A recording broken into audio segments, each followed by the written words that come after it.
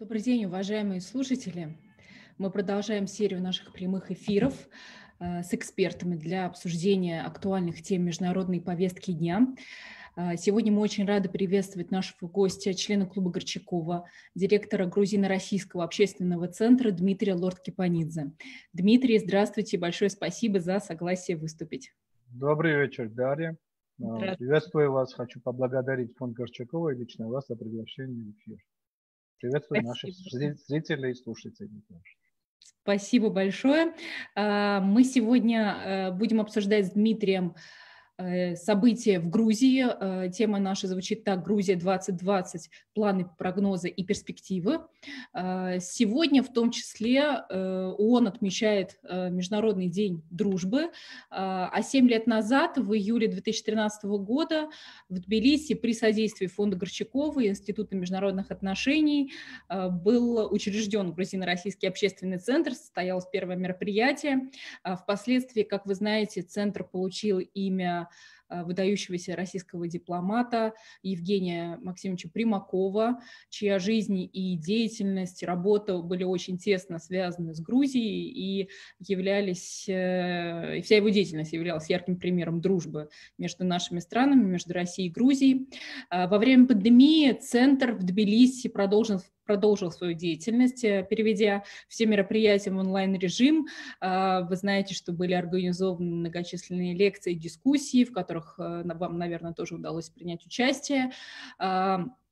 И также были организованы традиционные курсы русского языка, которые центр поддерживает уже в течение многих лет, и выпускниками является очень большое уже количество людей, их более 1000, тех, кто смог бесплатно выучить русский язык в центре.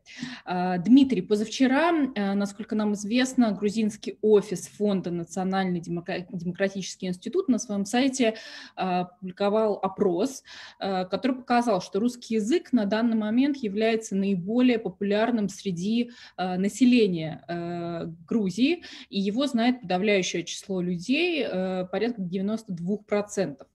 Какие, на ваш взгляд, вообще перспективы русского языка в Грузии, и в связи с этим какие, на ваш взгляд, возможно, есть опасения по этому поводу?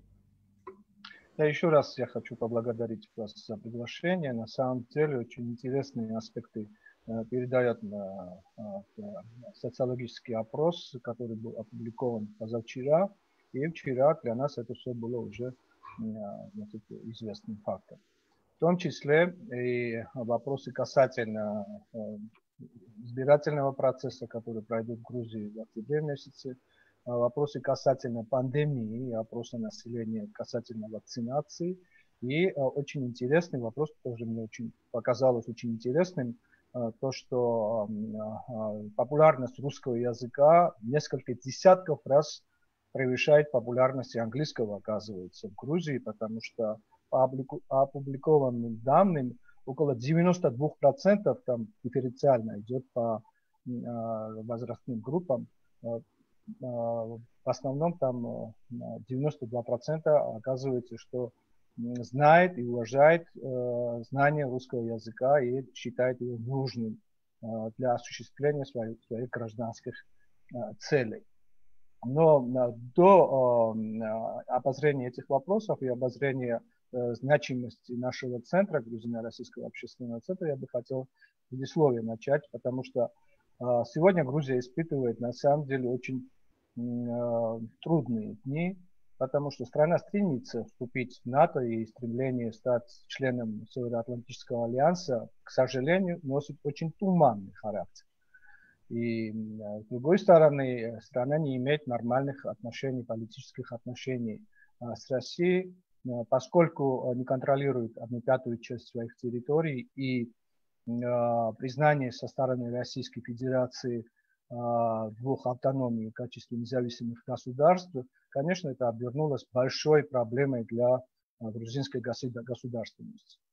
Но шанс наладить конструктивный диалог с Россией все-таки есть, и это полностью зависит от воли и стремления политических руководителей наших обоих государств. И я почему это затронул? Потому что дать им импульса всему этому процессу, конечно, будет способствовать гражданская платформа. публичной дипломатии, какими служит наш грузино-российский общественный центр, который был обоснован, учрежден в 2013 году, и вы совершенно правильно отметили. Хотел бы поздравить членов нашей организации, консультативного совета в связи с 7-летием учреждения нашего центра, который служит, конечно же, продвижению публичной дипломатии. Я бы хотел воспользоваться случаем и поблагодарить фонд Горчакова за сотрудничество и за поддержку, всякую поддержку в лице, в первую очередь, Леонида Владимировича Драчевского. И я думаю, что надо сейчас же отметить тот факт, почему был актуальным учреждение этого центра. Потому что в 2012 году, когда во власть пришла грузинская мечта, две главные цели были обещаны народу и общественности. Это первое было восстановление справедливого правового пространства, и во вторую очередь, то, что очень главное, это восстановление дипломатических отношений России и решение политической проблемы, восстановление территориальной целостности Грузии. Конечно, около 75-80% населения были настроены для поддержки такой политической силы. И логическим было бы, конечно, учреждение нашего центра, и оно было учреждено, и с тех пор мы работаем.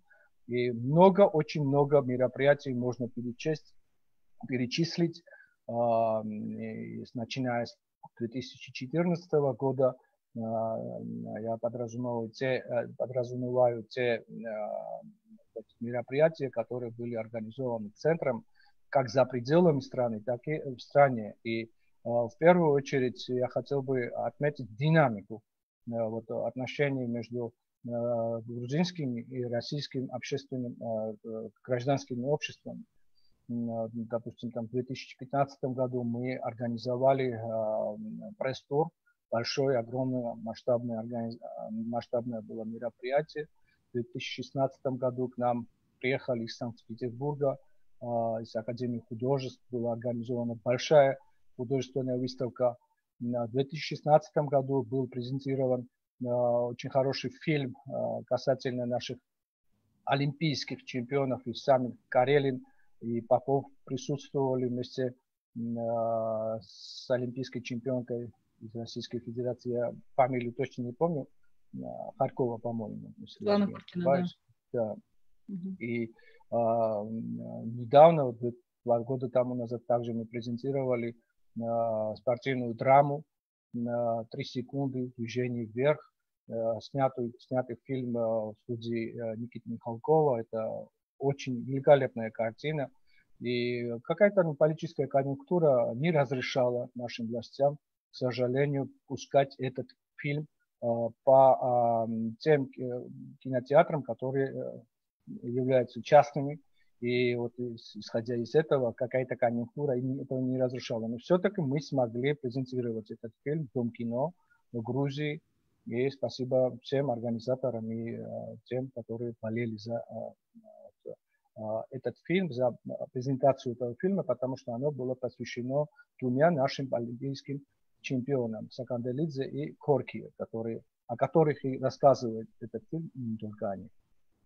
И кроме этого, мы за последние годы организовали очень много публичных лекций, диалогов между нашими экспертами и экспертами не только представителей Российской Федерации, но и региональных представителей из Азербайджана, из Армении. И, к сожалению, вот пандемический процесс нам в какой-то мере помешал продолжению этого процесса, но мы сейчас перестраиваемся на пандемический процесс. И я хочу вернуться к роли русского языка и опубликованным социологическим опросом, который опубликовали Национальный демократический институт Соединенных Штатов Америки. На самом деле, вы согласитесь со мной, что язык является средством коммуникации. И для такой многоэтнической, многонациональной страны, государства, как Грузия, конечно, это имеет огромную роль, потому что русский язык до сих пор является главным коммуникационным средством для коммуницирования между азербайджанскими, армянскими этническими группами. Также мы имеем лингвистические меньшинства в стране, не должны забывать, потому что Грузия очень славится как раз этим, потому что у нас проживают удины, проживают дидойские лезгины, проживают кистинцы, проживают цова-тушинцы, которые являются лингвистическим меньшинством. И, конечно же, русский язык приобретает огромное значение, включая тот фактор, что бизнес-пространство сейчас в Грузии очень интенсивно набирает силу, исходя из того, что российский капитал очень тщательно присутствует на нашем рынке. И такое объемное движение капитала, товаров, услуг, рабочих ресурсов, конечно, нам дает представление о перспективе отношений между Грузией и Россией, несмотря на то, что политических отношений не существует фактически нормальных, но зато экономические отношения, они растут, и они за тех показателей, которые у нас были до 2008 года, то есть до конфликта Южной Осетии, соответственно, и в Абхазии в этих годах. И я думаю, что это очень интересный знаменатель, потому что в таких вот сферах, как банковский сектор, да, обзорное место занимает Международный банк Российской Федерации. В аграрной сфере и в сфере виноделия большинство из организаций, которые владеют, да, этими бизнесами, они опираются на российский капитал. Вот все узлы и агрегаты, которые по тендеру сейчас снабжаются по метрополитену Тбилиси и железнодорожные узлы по всей Грузии, они полностью, все 100% тендеры, они объявляются и закупаются товары и услуги на территории Российской Федерации. Это малое количество, что я сейчас считал, потому что на самом деле вот, объем движения этого капитала растет, оно уже перешкаливает за 1 350 000 000. И вот как раз, когда вот пандемия началась в Грузии, министр экономики Наталья Курнава, как раз выступая с большой трибуны, она заявила, что не боитесь, 1000 машин стоят сейчас в Ларсе, и они завезут к нам продовольственные продукты, и ничего не грозит с точки зрения гуманитарной катастрофы в Грузии, потому что эти отношения налажены, и снабжение продуктов будет, значит, без помех производиться. Так что это лишнее доказательство тому, что экономика и экономические отношения, торгово-экономические отношения растут, и нету такой другой третьей страны, знаете, нету, то есть такого примера в мировом масштабе, что конфликтующие стороны и обмениваются таким живым товарооборотом, и в том числе и к тому же, то есть отсутствует воля и стремление к тому, чтобы наладить политические отношения. И вот мы приходим на помощь этому процессу, как раз гражданская общественность, вы, фонд Горчакова, мы, Центр Примакова, и наши коллеги, наши друзья. Я очень надеюсь, что в скором будущем справедливость восторжествует обязательно, и наши старания дадут о себе знать. Дмитрий, эти все шаги, они действительно внушают серьезный оптимизм. Мы все верим и надеемся в то, что все будет налажено и все будет как раньше. Если переходить как раз к политической составляющей, о которой вы уже сказали, в октябре, если не ошибаюсь, этого года в Грузии просто состоятся парламентские выборы.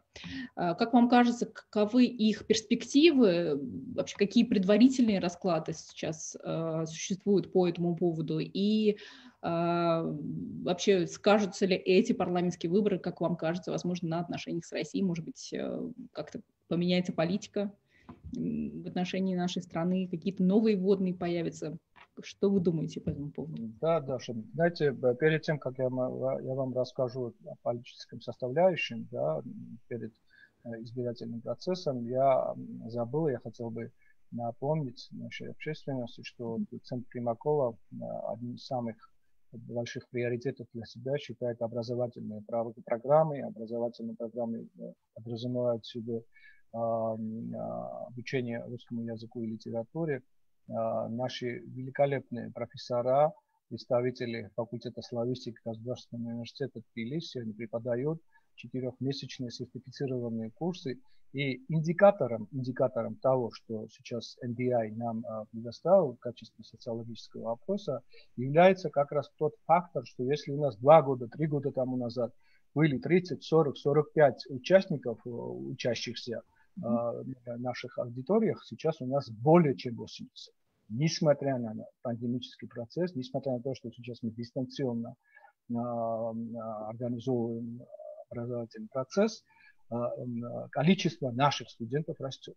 Это очень существенный знаменатель, существенный фактор доказательства этих социологических опросов. Касательно политического процесса, знаете, вы, наверное, знаете в курсе, что Конституция Грузии, как и Конституция России, кстати, в Конституции Грузии были изменения и дополнения, конкретно касательно избирательной системы. И мы сейчас фактически перешли на пропорциональную систему. И 150 депутатов, 120 избираются по пропорциональной системе, и 30 только по мажоритарной системе. Также у нас ограничитель на 40%. То есть если больше 40% не получает та или иная политическая сила, она не имеет права формировать правительство. И это, конечно, дает надежду общественности, что будущее правительство будет коалиционным по своей составляющей. Но с другой стороны, с другой точки зрения, народ опасается того, что возвращение во власти хотя бы наполовину того режима, которым возглавлял в свое время Саакашвили, это будет способствовать гражданским противостояниям, может быть, даже гражданской войне. И вот сейчас о целесообразности или иметь коалиционное правительство, или же, чтобы правящая система, правящая партия составляла больше 40%, вот этот, перед этим выбором сейчас находится наш электорат. И надо отметить, к сожалению, что консервативные силы, которые опираются на традиционные ценности, они не имеют, к сожалению, той силы, чтобы они действовали бы доминирующие, действовали бы на этот процесс. И посмотрим, очень интересный процесс нас ждет впереди. Выборы будут 31 октября, но если пандемический процесс пойдет дальше, как сейчас оно уже через вторую волну начало себя проявлять, то, может быть, даже выборы будут перенесены. Может быть. Об этом уже начали замалчивать слово нашей политики. Дмитрий, мы начали сегодняшний наш эфир как раз с вопроса и воспоминаний вообще о деятельности центра, о том, что ему удалось сделать за это, с одной стороны, маленький, с другой стороны, уже достаточно существенный период. Вы уже сказали о возросшем интересе к русскому языку и о большом количестве слушателей. Хотелось бы узнать до конца года в связи со всей ситуацией, планируется ли то, что в связи, опять же, с большим количеством желающих изучать русский язык, что количество мест будет как-то расширено, появятся, может быть, какие-то дополнительные группы, и вообще, какие планы будут у центра до конца года? Быть может, есть какие-то уже задумки по поводу новых форматов, либо же просто вы планируете в том же виде организовывать, что и раньше, просто в онлайн? Спасибо за вопрос. У нас сейчас организовано 6 групп, из них 2 группы проводят занятия у нас в центре, а 4 группы в Кавказском международном университете. И как я заметил, что растет спрос на обучение, и очень много родителей в основном звонят к нам, учащихся.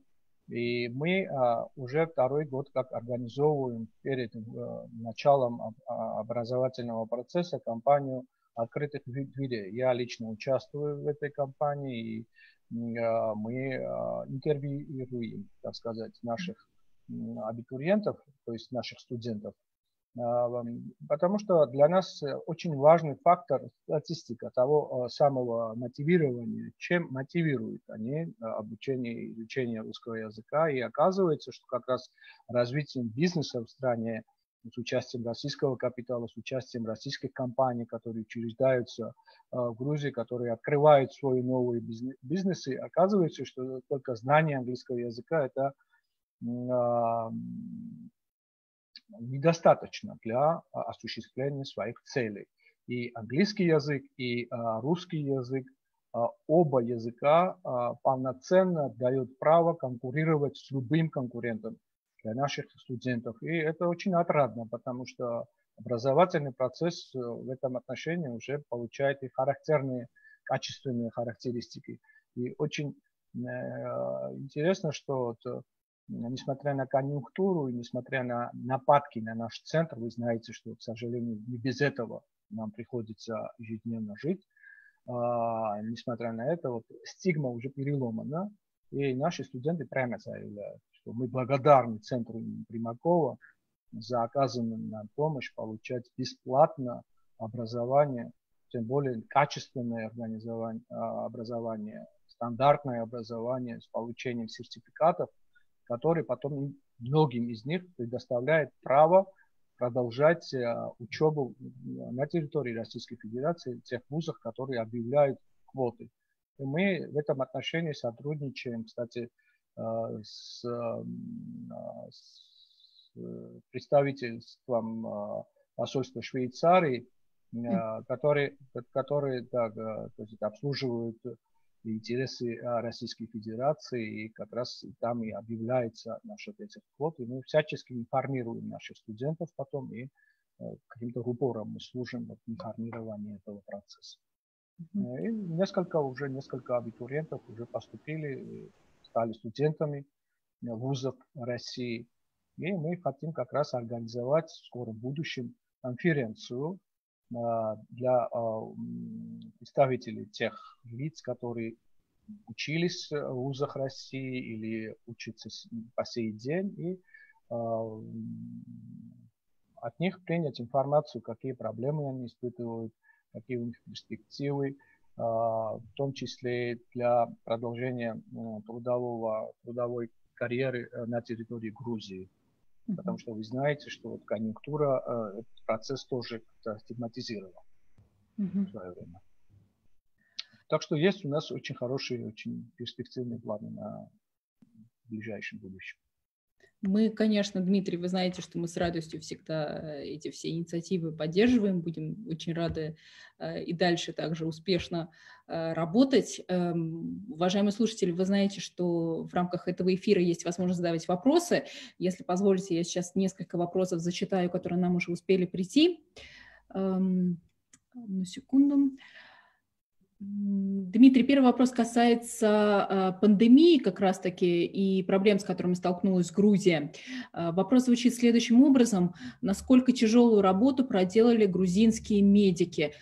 Планируется ли сотрудничество с российскими коллегами, консультационное в сфере вакцинирования? Очень интересный вопрос. Я постараюсь конкретно ответить на этот вопрос. Даша, вы знаете, что Грузия одна из лидеров государств в мировом масштабе, которая очень эффективно справилась с теми вызовами, которые присутствуют при пандемии. У нас, я точно могу вам статистику сказать, что с начала пандемического процесса до сегодняшнего дня у нас было зарегистрировано 925 зараженных лиц, из них 17 скончались, к сожалению.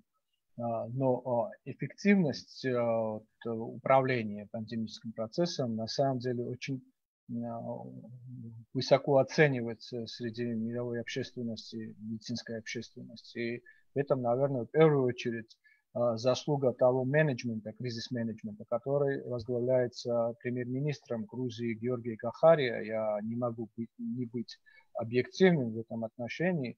И что также очень важно отметить, что без участия профессуры, инфекционистов и эпидемиологов, которыми мы которыми мы очень дорожим, да, это профессор Церцвадзе, профессор Имнадзе, наши великолепные представительницы инфекционной школы также. И они очень хорошо справлялись вот в течение этих 4 месяцев. Вчера выступала, кстати, с отчетом министра здравоохранения Катарины Икарадзе, которая отметила, что за эти 4 месяца управление пандемией и эпидситуацией, то есть в Грузии, было эффективно очень, но она сейчас уже заметила, что вот несколько дней как повышается динамика распространения инфекции, и что она оценивает вот это состояние как удовлетворительное. Уже не эффективное, не хорошее, но удовлетворительное. И это уже алармизирует, конечно, нашу общественность, потому что, видимо, во всем мире сейчас вот 2-я волна уже надвигается, и это для Грузии тоже не новость, так сказать. И мы на себя уже это испытываем. Но со сравнением с нашими соседями, с Азербайджаном, с Арменией, с Ираном, мы на самом деле фантастически даем, так сказать, итоги управления пандемическим процессом. Очень интересная, да, информация действительно по поводу эффективности. Надеемся, что все так же будет эффективно и далее, если вдруг что-то еще произойдет. Вы упомянули сейчас Армению и Азербайджан. Как раз второй вопрос, пришедший от наших слушателей, касается обострения армяно-азербайджанского конфликта. Связано это с событиями, которые произошли в июле, и что думают грузинские эксперты по поводу нынешней ситуации и возможных путей выхода из кризиса. Может быть, появляются какие-то оценки относительно этого в Грузии среди экспертов? Да, ну среди экспертов, знаете, на самом деле неоднозначная оценка вот происходящей ситуации, но все согласовываются в одном, что это очень большая угроза для Грузии также, потому что она может быть вовлечена в этом процессе. Вы знаете, что Турция уже давно заявила о самостоятельной, значит, амбиции иметь свою геополитическую цель.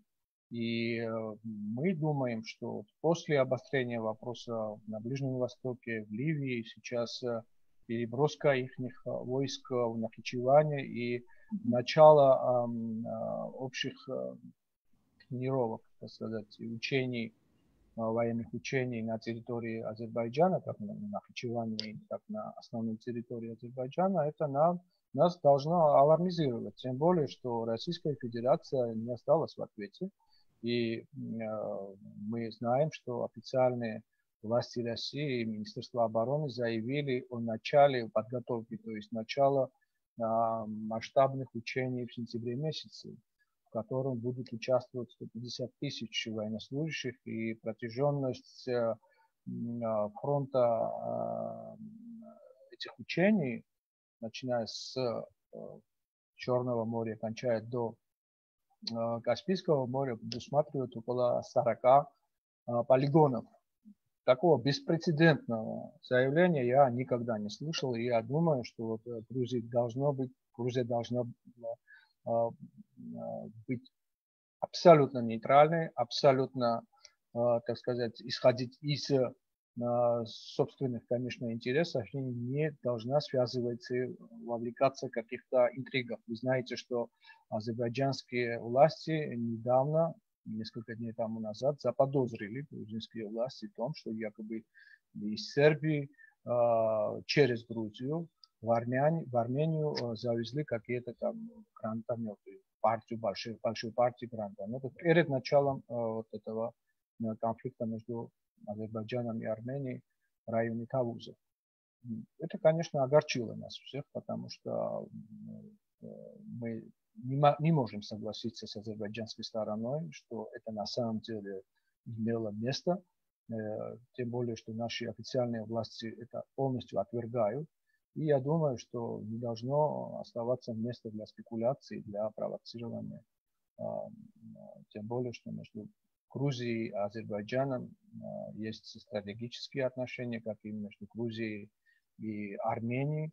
Во многих сферах мы являемся партнерами, мы должны обязательно сохранить вот такой подход с нашими друзьями и коллегами в Азербайджане и в Армении. Есть назревшие другие проблемы между Грузией и Азербайджаном касательно государственной границы, там, где находится наша святыня Давид Гареджи, и я думаю, что если мировая общественность, ЮНЕСКО и ООН вовремя подключаться к этому вопросу, было бы очень хорошо. Так же, как и если Россия сможет найти ресурсы в себе, чтобы помочь разрешению этого вопроса. Это было бы просто отлично. Дорогой Дмитрий, огромное спасибо за ваши все развернутые ответы, за то, что подняли очень важные темы и отметили существенно важные пункты в наших отношениях, вообще по ситуации в регионе. Я бы хотела еще раз напомнить всем нашим слушателям о том, что сегодня мы беседовали с Дмитрием Лорთქიფанидзе, с директором грузино-российского общественного центра в Тбилиси, политиком, юристом, нашим добрым другом, членом клуба Горчакова. Если нас сейчас слышат те, кто желает участвовать в грузино-российском диалоге общественном, кто желает выступить с какими-либо инициативами в области двусторонних отношений, либо кто желает выучить русский язык, пожалуйста, вы знаете теперь о том месте, куда вы можете обратиться. Это грузино-российский общественный центр, который всегда открыт к новым предложениям, открыт к новым идеям и всегда поддерживает открытый диалог. И это, я думаю, что ваш главный принцип, и двери центра всегда открыты для всех желающих. Большое спасибо, Дмитрий, еще раз. Большая благодарность от фонда, лично от Леонида Вадимовича. Благодарю вас, Карен. Я тоже передаю сердечное приветствие Леониду Владимировичу Зачевскому. Также хочу заверить всех желающих, не только тех, которые хотят обучиться русскому языку, но тех российских граждан, которые хотят обучиться грузинскому языку, что мы обязательно подготовим площадку для этого образовательного центра. С помощью фонда Горчакова, конечно же. Огромное вам спасибо. Спасибо большое. Спасибо большое, Дмитрий. Подписывайтесь, к слову, на странице грузино-российского общественного центра в Фейсбуке. Есть отдельная страница в Ютубе, где размещены различные видео, кстати говоря, с субтитрами для тех, кто еще по-русски не говорит. Это большая признательность вам, центру и нашей коллеге Виктории Пузановой, которая это направление ведет и достаточно давно, и очень успешно. Большое спасибо всем еще раз. Да, следите за нашими новостями. Большое спасибо слушателям. Спасибо. Спасибо. Всего доброго, Дмитрий. Благодарю вас. Всего доброго. До свидания. До свидания.